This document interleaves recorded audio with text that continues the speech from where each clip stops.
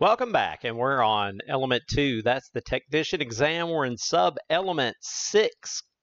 Now, it looks like we're starting on question 12, but I'm starting at the end to explain the beginning. These are the symbols for electronics. They're schematic symbols. And if you want to Google schematic symbols or use whatever search engine, Dogpile, whatever, and look up schematic symbols, you can see these different types of components, and then you can figure out what they're used for. This is a plug for AC. This is a fuse, and I drew the fuse a little bit different, but this is a fuse. This is a switch. This is a transformer, which is a type of inductor. This is a diode. This is an electrolytic capacitor. 7 is a resistor. 8 is a light-emitting diode. Notice the diode and the light-emitting diode are very similar, except this one gives off light. Number 9 is sort of like number 7. It is a resistor of sorts, but it is a variable resistor because you can use this wiper to vary the amount of resistance, whether it be no resistance or all the resistance. And then number 10 is a diode that's called a Zener diode, Z-E-N-E-R, Zener diode, or Zener. I'm not really sure how to say it, don't remember. But these little guys, I was asked the other day, what do these E's look like that are on their side? That's a chassis ground. And you have other types of ground, but hey, you don't have to worry about it on this exam. These are also connections or wires. And so all of these things right here are connected. The diode's connected to the capacitor, to the resistor, and to the potentiometer. Okay, so with that being explained, the end explained before the beginning, let's go to questions 1 and 2. Now, I have given you a drawing, a really nice drawing, of what these components look like. So question 1 says, what electrical component opposes the flow of current in a DC circuit? The answer is a resistor. Now, if you need a basic electronics course, you can go buy a book on basic electronics, or you could use the web and reliable sources to also learn about electronics. Now, again, I'm trying to get you not just to memorize the answers, although some of these you really don't have much of a choice but to memorize it, but to know why it is what it is and be able to recognize it and arrive at your own answers regardless of what the question is. So resistors oppose the flow of current in a DC circuit. Also, an AC circuit they do too, but that's not the question. Question number 2 says, what type of component is often used as an adjustable volume control?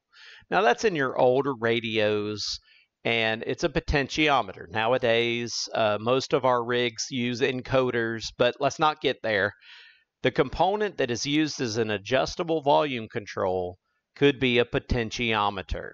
And you can see that there's a little wiper, and that goes from the right side and connects to that resistor, and it can be wiped across the total path of resistance to change that value. Let's go to questions 3 and 4. You're going to see what electrical parameter is controlled by a potentiometer.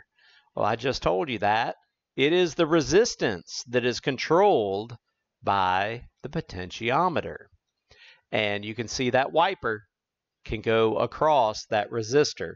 So if we go back and look at the other picture of a resistor, notice that a resistor is the squiggles. The potentiometer also has squiggles, but it also has a wiper. So let's go to questions 5 and 6 now. What type of electrical component consists of conductive surfaces separated by an insulator?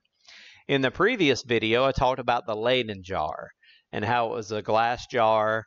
That's your insulator, and it had foil on the outside, and my physics teacher had water in the middle, or in the jar itself, and then he had a metal rod that went down into the water, and he charged it, and then if you touched both surfaces, you got a little shock. Well, that's a crude capacitor. if you look at the symbols for capacitor, they also look like two conductive surfaces separated by an insulator, which is, in this case, looks like air. Now, that's not exactly what's in capacitors. That's a whole nother class altogether. The component that has conductive surfaces separated by an insulator is a capacitor. Question 6. What type of electrical component stores energy in a magnetic field? In that previous video, I talked about taking wire, wrapping a whole bunch of wire around a nail or a bolt and hooking it to electricity, and it becomes an electromagnet. Those are called inductors.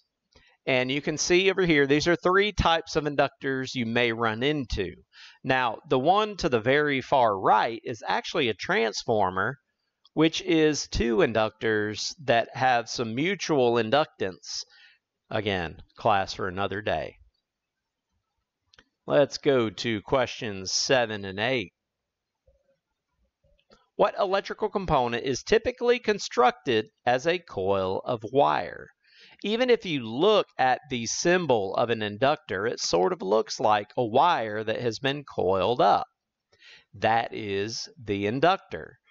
Even a transformer is coils of wire around some laminates of iron, or in some cases a toroid, but class for another day. Question number 8. What is the function of it says an SPDT. I would have said a SPDT because single pole dual throw switch. What is the function of a single pole dual throw switch? I drew you a nice little picture here of a single pole dual throw switch. You can see that there's one pole, that's connection C. And there's 2 ways to throw that switch, and you might have a load on A and a load on B, or an LED, and you can switch between the 2. So your answer is the function of the SPDT switch is a single circuit that is switched between one of 2 other circuits. So if you can remember what the SPDT switch schematic looks like, the schematic symbol, then you should be able to answer that question quite easily. Let's go to questions 9 and 10. Now this is where my fuse looked a little bit different, and I should have looked at the picture beforehand, but I think this is one way you can draw it. The other way is the way that the exam has it. But what electrical component is used to protect other circuit components from current overloads? Your answer is fuse. And fuses are everywhere. Think of the fuse box in your vehicle. If you plug too much of a load into your cigarette outlet or your external 12-volt port, then you will blow a fuse. Most likely it's a 10-amp fuse. And there's fuses of all types and shapes.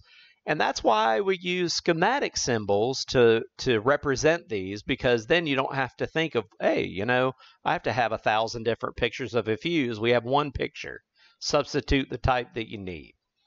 All right, class for another day.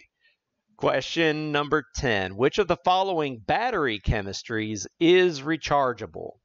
Now, you don't need to know this, but I did draw one type of battery right here.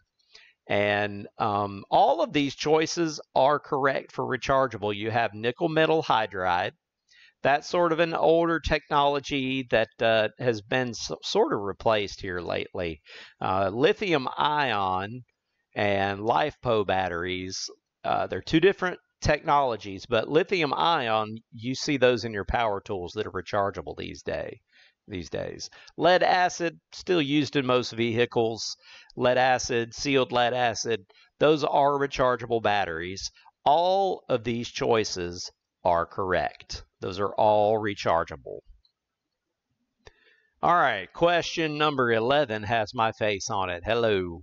Which of the following battery chemistries is not rechargeable? That is a carbon zinc battery. Those are the cheapest of the cheap, carbon zinc.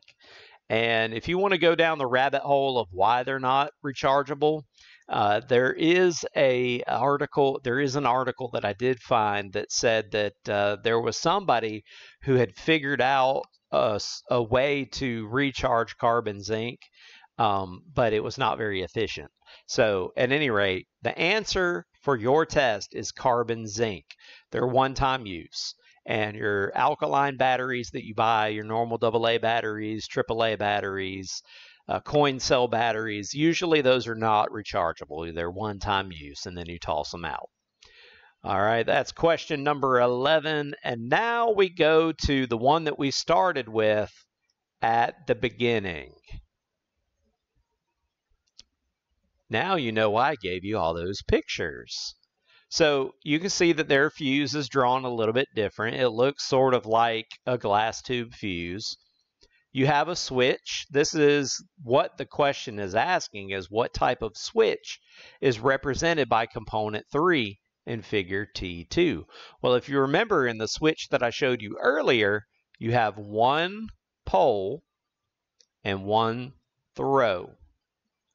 So this is a single pole, single throw switch. It's used to complete this circuit of alternating current through the fuse, through the switch, through the primary of a transformer, out the secondary of the transformer. It is turned into a DC through this rectifier diode, stored that charge in the capacitor so that it can light an LED, which tells you that the power supply is on, and then this right here can control your output voltage and current. So the Zener diode is used as a very crude voltage regulator. I said, daggum, because I couldn't remember. Voltage regulator. Alrighty, so you have muddled through the alpha section of 6. Man, we're getting real close here. Still have a long ways to go. But I hope this has been helpful and entertaining, and I hope my pictures have helped you as well. We will see you on the next section. I'm Rob W1RCP. Please don't forget to like and subscribe to the channel and send some super chats to support all this work that I get to do. And I enjoy doing it. But hey, support me so I can do some more. All right, thanks so much. And 73.